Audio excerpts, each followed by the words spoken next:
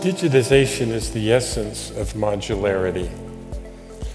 And when it is modular, you can innovate very quickly because how the systems fit together are well defined, and so you don't have to do everything, you just do one piece and the rest of the system provides all the others. And so when you see an acceleration of innovation, almost always at its core, it is modularity, which exists because of digitization of what previously was analog.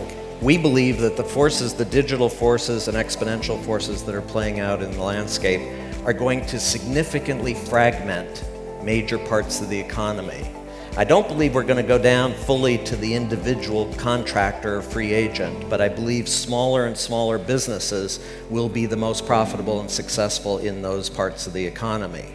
But at the same time, in other parts of the economy, we're going to see concentration and consolidation to levels that have never been seen before. And actually, the interesting thing is these two trends reinforce and play off each other.